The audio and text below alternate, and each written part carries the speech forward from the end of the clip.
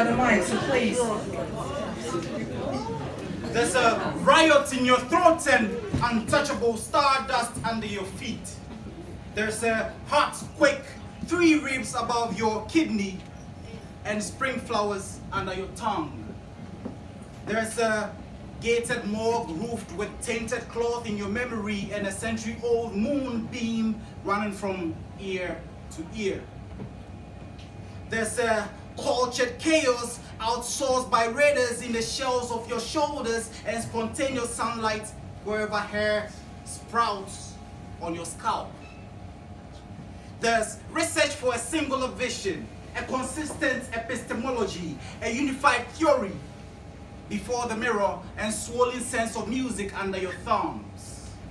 There's a banner bearing words like divergent, contradictory, incoherent, paradoxical, delirious over your forehead, and miles of miracles on your mind.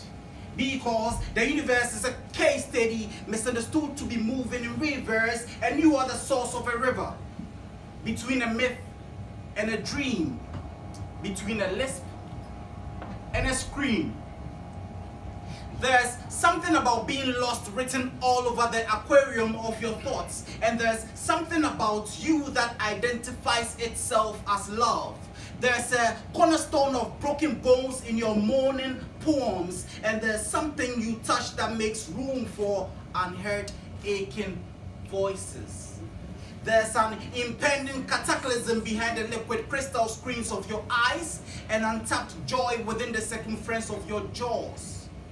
There's a lawmaker colonizing all the rainbows around your nipples, and untamed truth all over your taste buds.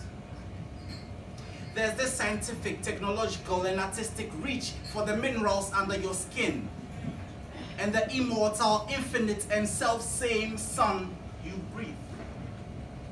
There's a tumorous archive of ghosts in your yesterday and God in your morning voice. Because the universe is a case study misunderstood to be moving in reverse, and you are the source of a river, between a myth and a dream, between a lisp and a scream. Maybe there's something about you that unravels something that is there about we.